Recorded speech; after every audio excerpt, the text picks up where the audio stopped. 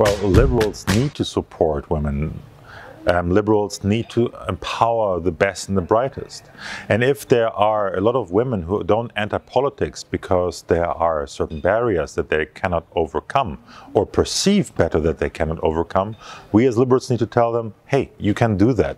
Liberals are the ones who believe in people. We don't believe in telling people what to do. We believe in empowering people getting over the hurdles.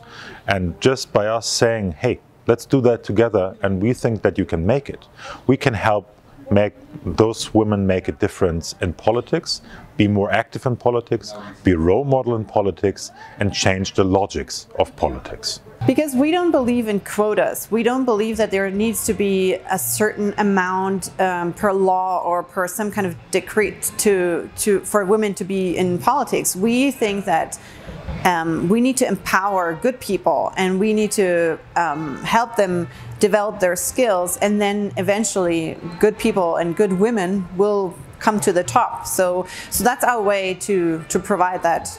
Well, we want to foster the liberal idea, and this is also why we need more women. These days we see our liberal democracy in Europe and in a lot of countries around the world challenged.